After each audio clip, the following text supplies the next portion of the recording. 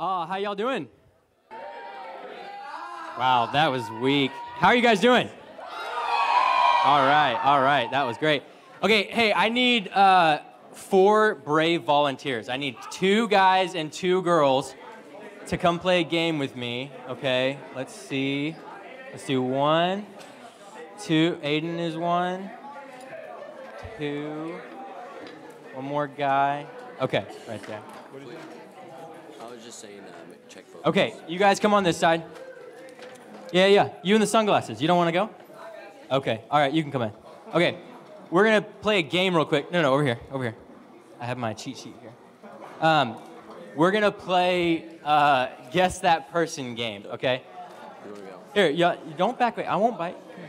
And, hey, the winner of this game is going to get a Patriot Academy hat, okay? So the stakes are very high. Okay, so the rules are simple. I'm going to show a slide. The first person to raise their hand is going to get to guess who the person is, okay? And we'll do, like, I think 15 or something.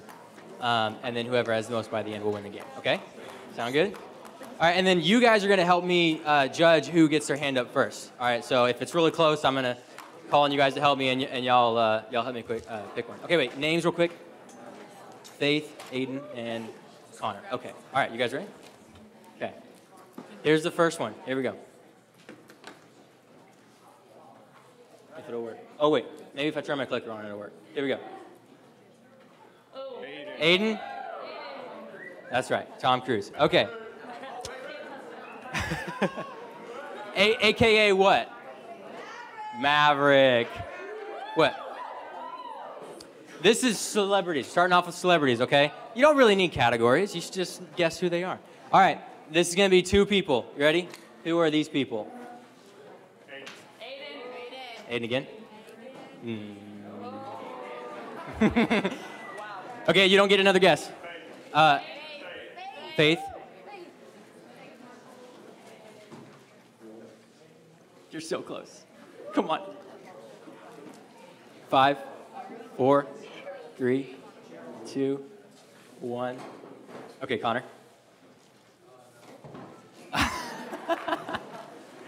You got a guess? Okay, we'll move on. Nobody got that one. Okay. All right, here we go. Next person. Aiden. All right, Taylor Swift. That's 2 for Aiden. All right, here's another 2 people at a time. Who are these people?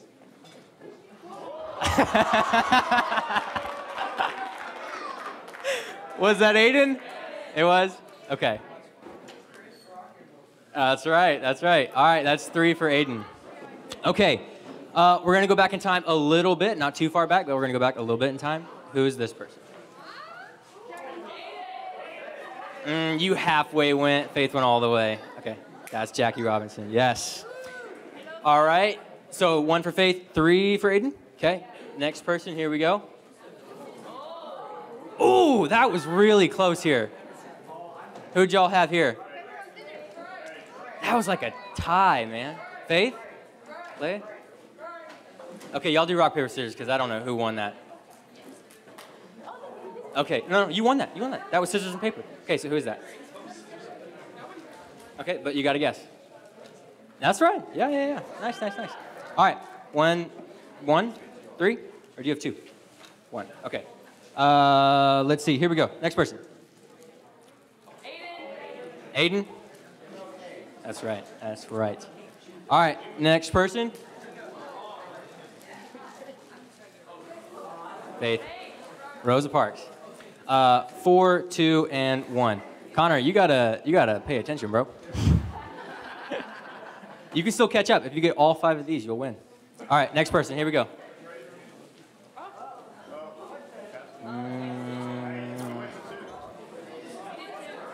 Whoops.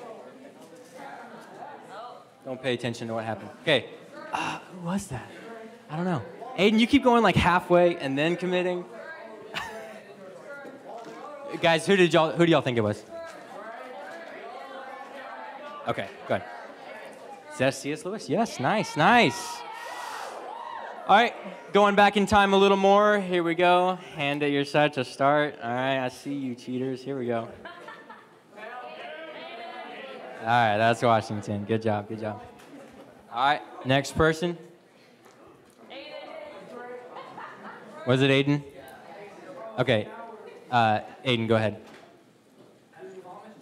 Yes. You need to start with your hand behind your back or something. Is he going early? Like, is he starting early? Make sure you start when you see the person, okay? All right, next person.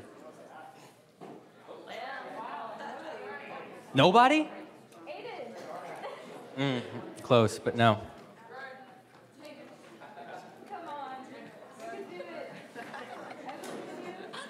He said that? He said that? Yes, John Hancock. Good job, good job. All right, Faith, how many do you have? 3? Aiden, you've got like 20? Okay, 5? Okay, yeah, Connor.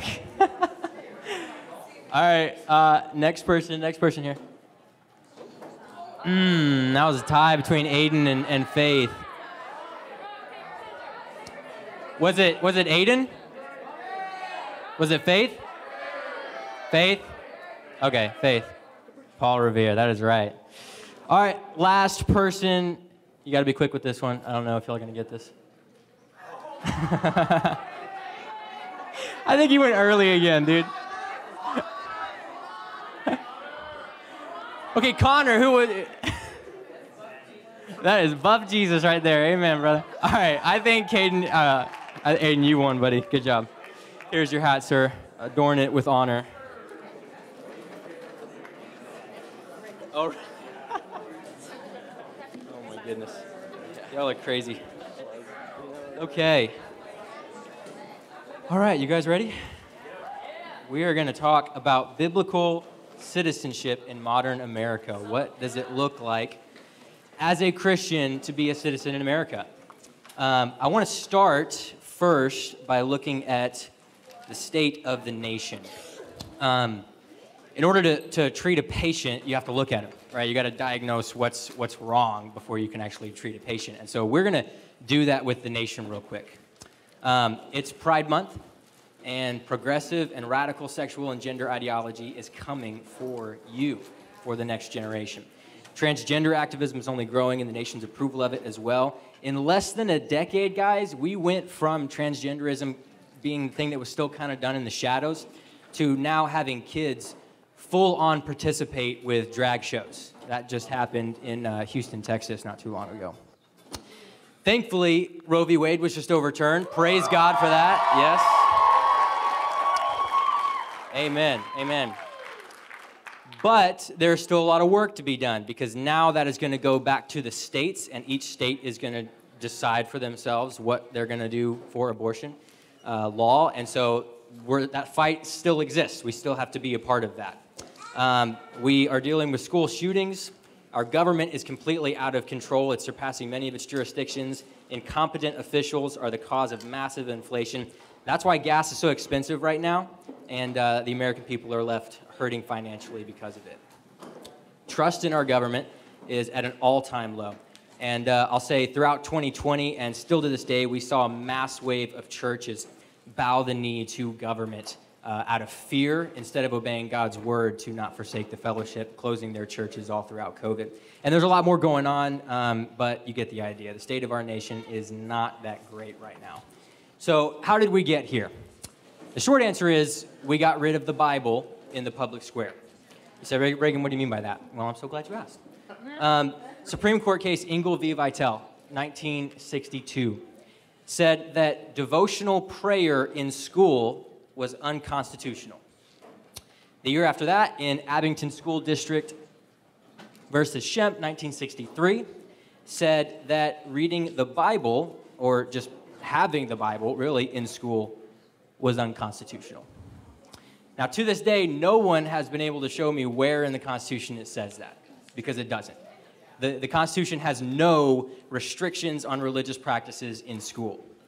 And that's, of course, with the understanding of what the First Amendment means. So let's read the First Amendment. Here's what it says.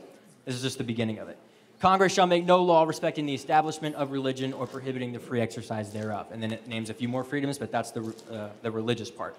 So does that mean that we can't prohibit any practices in school? No. We don't want people practicing Sharia law in our school and whipping women and cutting off the heads of Christians. Obviously, that violates their natural and civil rights. But you reading your Bible in school, that somehow violates the First Amendment?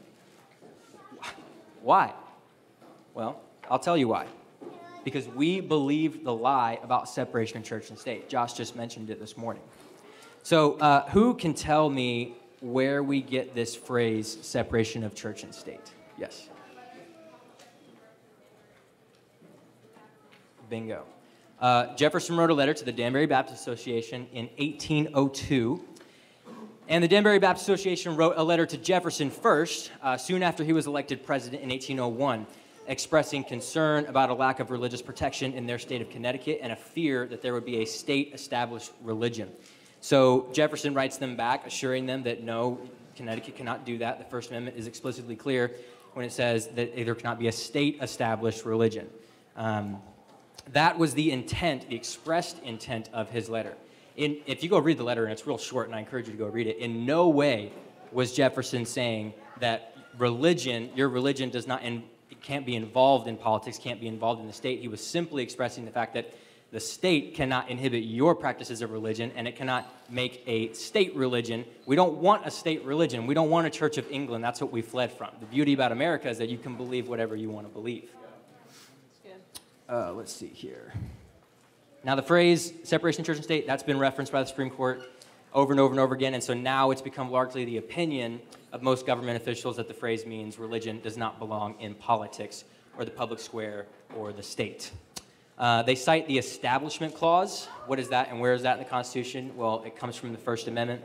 Congress shall make no law respecting the establishment, there's that word, of religion.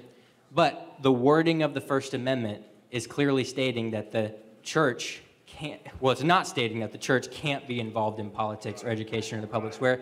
It's just saying that the state can't make a state-sponsored religion where everyone has to follow it. That was the only thing in there that the founders wanted you to understand. Okay, quick recap. So America's not in a good place. Why? Because we got rid of the Bible in the public square. Why did we do that? Because we believed that lie about separation of church and state. But boom, I just gave you a rebuttal for that. So don't believe the lie. Okay, let's see. If you go out to your vehicle or your truck and you look in your glove compartment on the passenger side, there's a big little thick book in there. A big little thick book? There's a thick book right in there. What is that? The manual for your vehicle. And who wrote that manual? The maker of the truck, the designer of the truck, the manufacturer of that truck. Well, let's say that for some reason one day I'm feeling a little bit rebellious and I'm going to go fill up my truck. And as I'm pulling into the gas station, I pull out my manual. This manual lays out how I should treat my truck, how I need to take care of it so that it can best operate how the manufacturer wanted it to. But I just toss that manual out the window. I don't want to follow that manual. Why should I follow what other people are telling me to do? It's my truck. I can do whatever I want with my truck. So I pull into the gas station, and on this day, I feel like my truck should be a diesel. In fact, I'm going to start transitioning my truck into a diesel so that it can really be who I want to identify as. So I fill up my truck. I bought a gas truck. I fill up my truck with diesel. Well, how far am I getting out of that driveway? Not very far. I'm not going to bash on your truck again, Colton. Guys, the Bible is the instruction manual for life. It's the instruction manual for how we are supposed to live according to how God designed us. It talks about everything in life. It talks about family. It talks about politics. It talks about foreign relationships with other nations, immigration, taxation, everything. But for some reason, we are a nation now that doesn't want to live according to the Bible. So what happens when you throw out the instruction manual? Noah Webster said, all the miseries and evils which men suffer from vice, crime, ambition, injustice, oppression, slavery, and war proceed from their despising or neglecting the precepts in the Bible. So what's he saying? You want all that bad suffering, that painful stuff in your nation? Just don't teach the Bible. Just get rid of the Bible and you will have all that evil suffering, okay? And humans are flawed. We need direction. The Bible is direction to the Lord and how he wants us to live our lives because he designed us. He's the manufacturer of us. The same way that manufacturers of a truck created a manual, God created a manual right here for us, the Bible. When you get rid of the instruction manual, you see an attack on truth, on the absolute, never-ending reality of truth, especially in today's culture. No one wants to follow truth. We want our own truth. We want our personal opinion to be the truth. And worse than that, we want you to accept my personal opinion of truth no matter what. How selfish of us. Well, after 60 years of not having the Bible in school, here is how people view truth in America. Okay, here's some statistics. Y'all ready? 3 in 5 Americans believe that there is no absolute moral truth. That's more than half of us believe that there's no absolute moral truth. Okay? 4 in 5 millennials believe that there is no absolute moral truth. So generationally, that trend is not going in the right direction. The younger we get, the less we're believing in absolute moral truth. All right, here's a shocker. 1 in 2 Christians believe that there is no absolute moral truth. Okay, here's how bad it is in the Christian community. 80% of Christians surveyed believe that religions other than Christianity will get an individual into heaven. If you've read the Bible, Jesus says, I am the way, the truth, and the life. No one comes to the Father except through me. But 80% of Christians surveyed believe that a religion other than Christianity will get them into heaven. That does not add up. Let's see, 42% of Christians surveyed believe that a belief in atheism will get a person into heaven. I dare someone to try to explain this to me. You don't believe in God, so you're going to spend eternity with him. How does that work? 56% of Christians surveyed believe that a belief in no religion will get someone into heaven. Okay, so this is the result of 60 years of taking the Bible out of school, taking the Bible out of the public square, and taking God out of the public square. And you also combine that with a church that cares more about putting butts in seats than it does seeing people's lives change. That's an equation for failure, for a degrading society. Okay, let's talk about some consequences for not believing in truth. Let's take gravity, for example.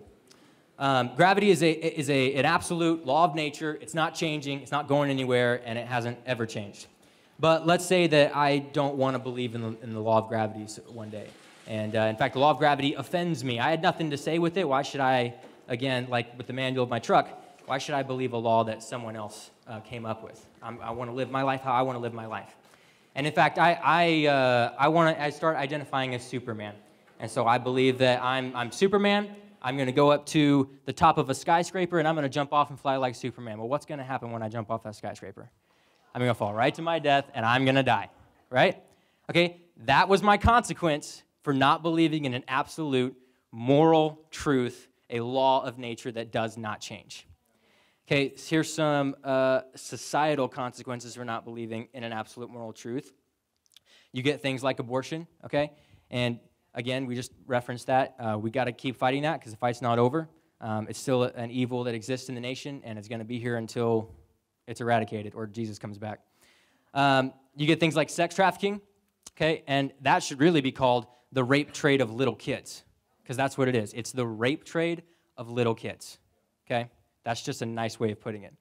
You get record-breaking number of inner-city shootings and murders. You get school shootings, mass murders. You get biological men stealing athletic opportunities from girls, being allowed into girls' locker rooms. And then, oh my goodness, shocker, we're shocked when, a boy goes into a girl's locker room wearing a skirt and then rapes her. What did you think was going to happen? These are all consequences of not believing in an absolute truth. 1 Thessalonians 5:21 says, test everything, hold on to what is good. How can you know what is good when you don't have an absolute moral standard of goodness? How can you test anything if you don't have an absolute standard that's not changing that you can compare things to, right? We have to get back to an absolute moral truth that comes from God and His Word and does not change.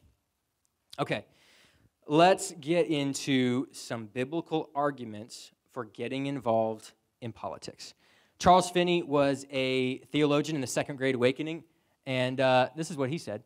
He said, the church must take right ground in regards to politics. Politics are a part of a religion in a country such as this. Christians must do their duty to their country as a part of their duty to God. God will bless or curse this nation according to the course Christians take in politics. You can basically sum that up in saying that God is going to bless or curse a nation based on what the church does. And the church, the body of Christ, was never meant to just stay within the four walls of a building. All right, we are meant to take the gospel and God's truth into every arena of our society. The Great Commission, Matthew 28, says, go and make disciples of all nations, baptizing them in the name of the Father, the Son, and Holy Spirit, teaching them to obey everything I have commanded you. If we are to teach people everything that Jesus taught and teach them to obey that, guess what? Jesus talked about politics. The Bible talks about politics. So we can't exclude that just because it's a touchy subject or people don't want to, it's a swamp and it's full of corrupt people. Yeah, it is. Maybe because Christians have eradicated that arena and we need to get back in there and make some changes. Matthew 16:18, Jesus said, oh, I'm behind on my slides. There we go. Jesus said, upon this rock I will build my church. The word that Jesus used for church there was ecclesia. Okay? This word, it quite literally translates to mean the public or the political assembly, the public assembly. Again, why would Jesus use that word? Because the church is not supposed to be just within the four walls of your building. It's supposed to be a community aspect of your nation. Jesus said in Mark 12:17, render unto Caesar the things that are Caesar's and unto God the things that are God's. Let me ask you a question. In America, who's Caesar? The president? Congress? We the people. First three words of the Constitution. We the people. That's you and me. We are the government. We just temporarily put people in office to run it for us. Okay? All right. So as Christians, we're left with this question. How do we do Caesar in America? Okay, we have this responsibility to now be involved in our government, to be involved in our nation. How do we do that? Well, we can start by recognizing the unique freedom that we have in America and honor the sacrifice of 1.3 million men and women who gave their lives to protect that freedom. That's a great way to start, okay? Honor the sacrifice of those who died for your freedom. Yeah, go ahead.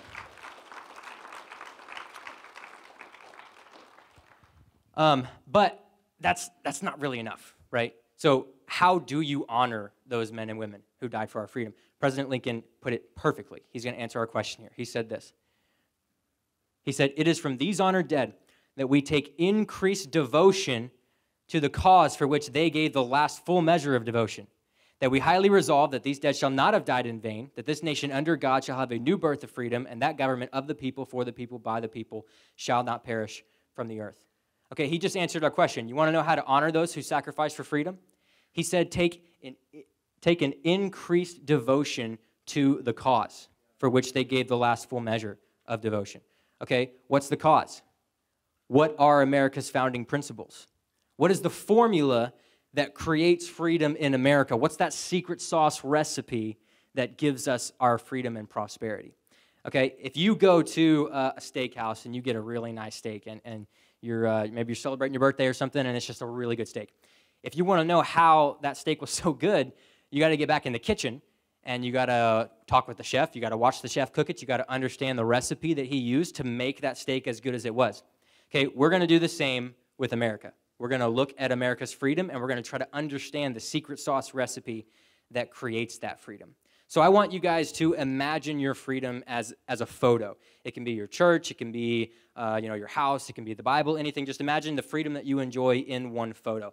And then we're going to put our photo in a picture frame, and then we're going to hang that frame up on the wall. Let me ask you a question. If that frame goes, is your picture going to go with it? Your picture of freedom? Yeah, it's going to go with the frame. Okay, so there are principles that we get from the Bible that are the frame around our freedom. And it's holding our freedom in place. We're going to look at those principles, okay? Let me figure out where I am. Here we go. There's 56 words, so that's the freedom, and we've got a frame around it. Okay, what is the frame? What is the principles that hold our freedom in place? There's 56 words in the heart of the Declaration, and that they sum up the principles that hold our freedom together. Okay, here's what they are. We hold these truths to be self-evident, that all men are created equal, that they are endowed by their Creator with certain and unalienable rights, that among these are life, liberty, and the pursuit of happiness, and that to secure these rights, governments are instituted among men, deriving their just powers from the consent of the governed. All right, now let's break that down because there's a lot there. Let's look at this frame. Number one, you got truths.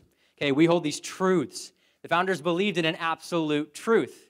They did not believe that truth was subjective, that it changed with the time. There was a truth that came from God's word, and it does not change. And that's what they wanted to base this government, this new nation on. Number two, equality. All men are created equal. This was not equality of outcome, okay? This was equality of opportunity. Everyone in this nation, first of all, is equally valuable in the eyes of God. No man or woman is greater than another in the eyes of God in terms of equal value, intrinsic equality. But they believe that everyone should have the opportunity for prosperity, not the guarantee, but everyone has an equal opportunity to make something of themselves in this nation. Number three, creator. The founders believed that God was not only a part of the equation, but he was at the center of it. And they were endowed by their creator with certain inalienable rights.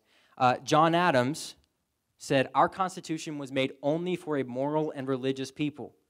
It is wholly inadequate to the government of any other." They knew that our form of government would only work if we remained a nation that believed on moral truth and believed in a creator. Next part of that frame is life.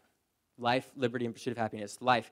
Founders believed in the intrinsic value of life, okay? They knew that as soon as you were conceived, you had value, you were precious, and you should be protected. Liberty.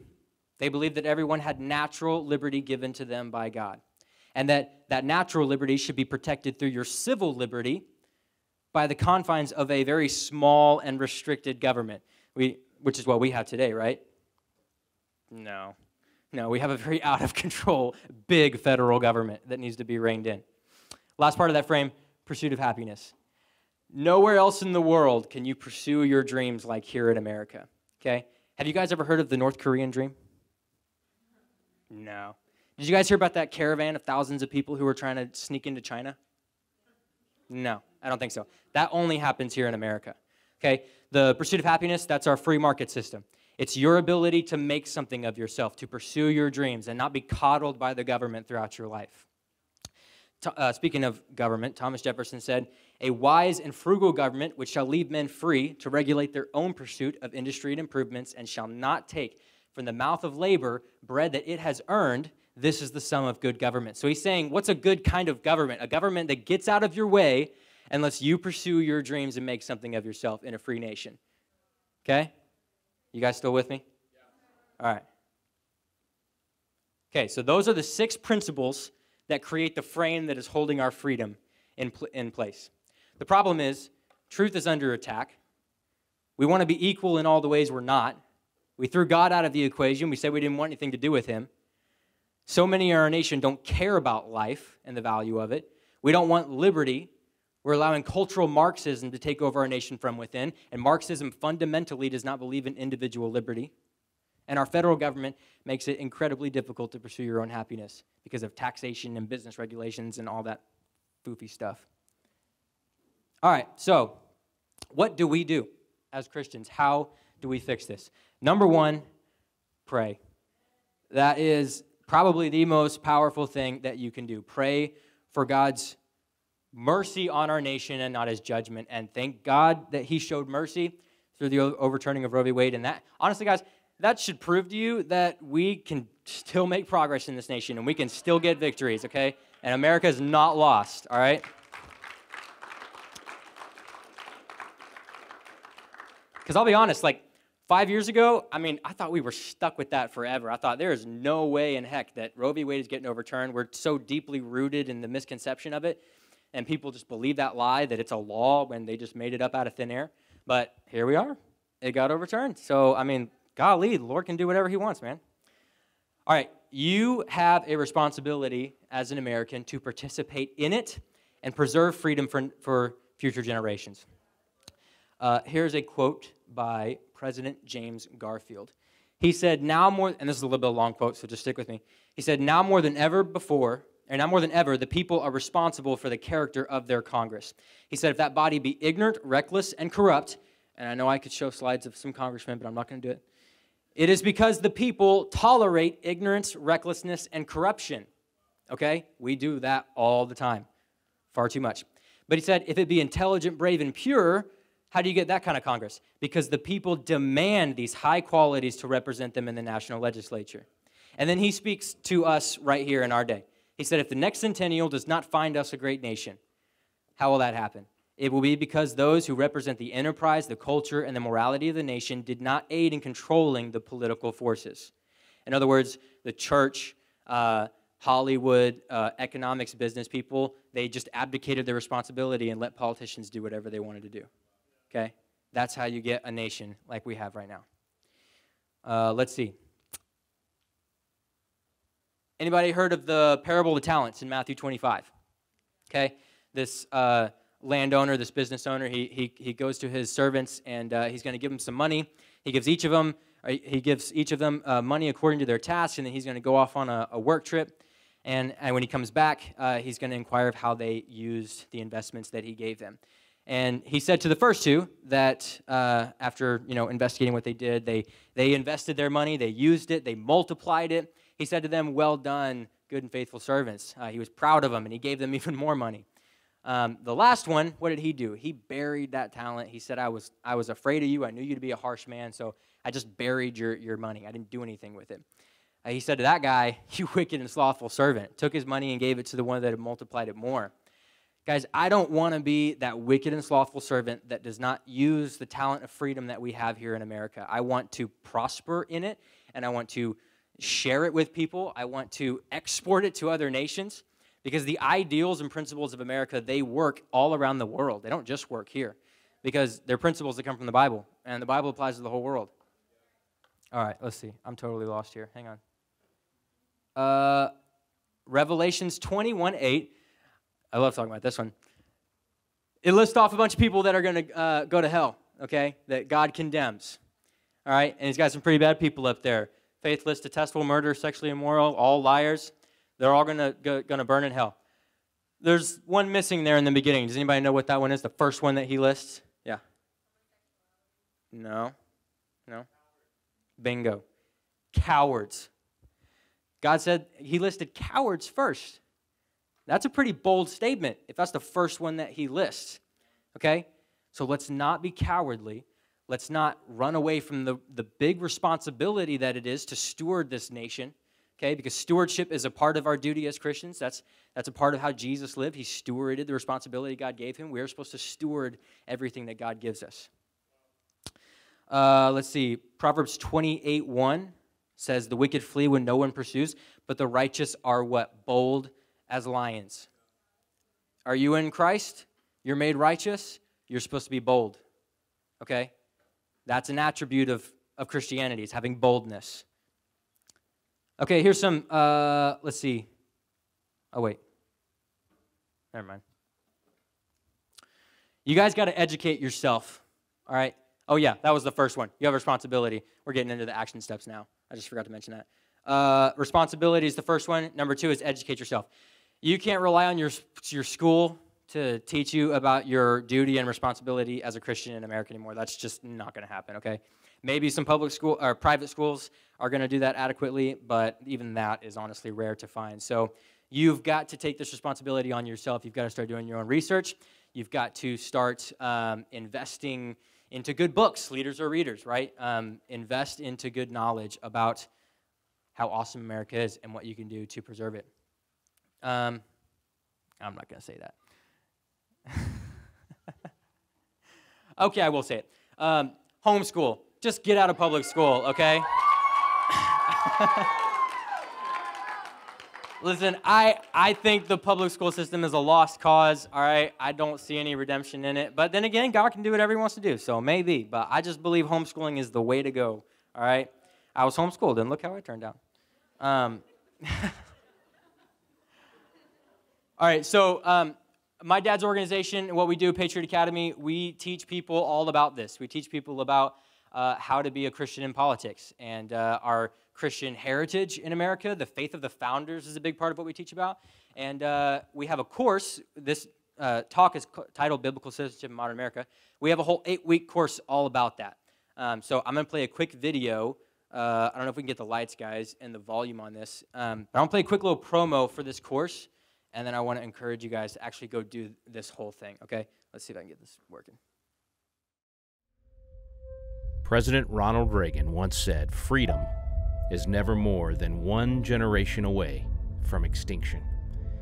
That statement is more true now than ever before. Well, and so many Christians are confused because they're being told things from different people, such as, oh, Christians shouldn't do anything in government, stay out of that. It's not what the Bible says. In fact, we're called to be biblical citizens. Biblical principles are what produce freedom in society, but you won't have biblical principles in society in which you don't have citizens with a biblical worldview.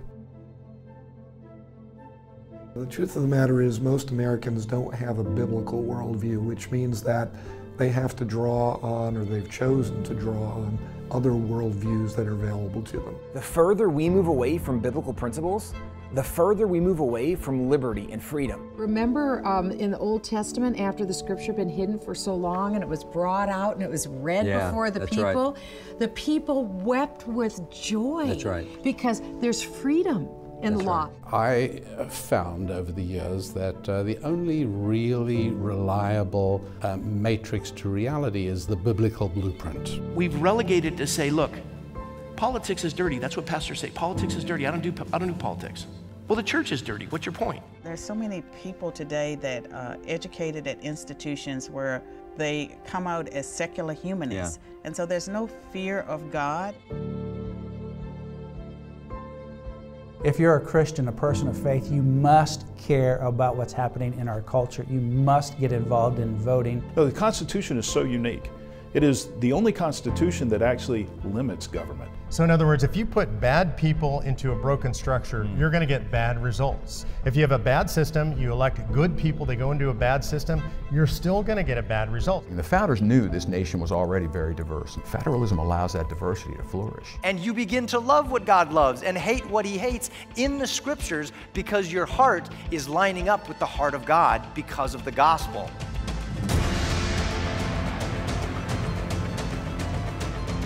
It is astounding to me how many people in America have been indoctrinated into a condition of complete ignorance. I think biblical citizenship as a Christian would be stewardship. That God has given us this republic to be stewards over. In terms of actually having a biblical perspective on things, even in terms of believing that the Bible is a trustworthy document to give them guidance for their future, most Americans are not in that place. As people are experiencing tyranny, they're asking why, what has happened, and there's just this feeling of being lost right now and not knowing where to turn. And you just gave us the foundation. This is truth.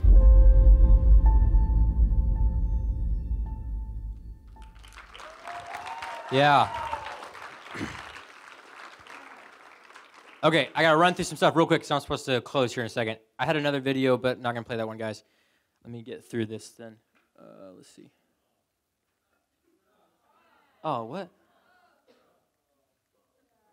Okay, whatever. This is what I was going to say. You guys are young. Y'all are teenagers. I know it might seem like, politics is a far-off world. I don't know what to do, how to get involved, what can I do. You're not going to be able to run for office for a little while, a few more years in your life, but you can start with yourself, and it starts with education. So just knowing this stuff, that's where you start, guys, okay? So taking courses like this. We have another program called our Leadership Congress. For a whole week, you can come spend a week with us at the state capitol in Texas, and we will teach you the legislative process.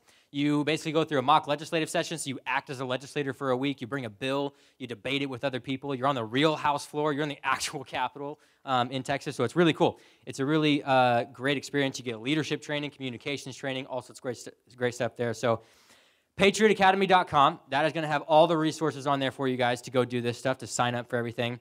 And then another big thing that you can do is Applied Life Leaders Academy, okay? Yes. That will teach you how to be a biblical leader and to walk in the calling that God has on your life, and you will discover that calling in the 9 months that you come spend here. Okay, so share this knowledge and multiply yourself. Listen, only 3% of Americans fought in the Revolutionary War. 3%.